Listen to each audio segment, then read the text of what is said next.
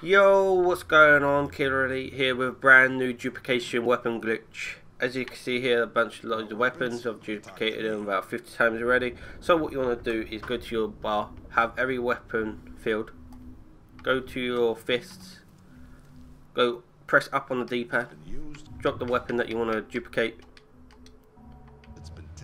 hold X for 5 seconds, 1, 2, 3, 4, 5. Then what you want to do is go to the gin storage, put the weapon in the storage which you do not have equipped, that is the high voltage sieve.